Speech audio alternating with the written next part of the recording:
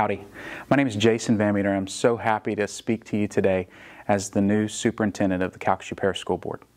We're so excited to have school ready to open for the 24-25 school year, to welcome your son or daughter onto our campus, and hopefully we're going to have an absolutely wonderful year.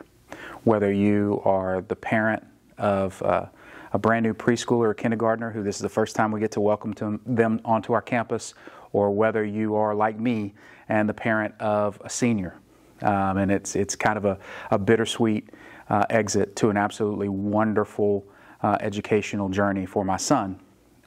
We are so glad that you are going to be with us this year as a member of the CPSB family, and ready to welcome your son or daughter in with us.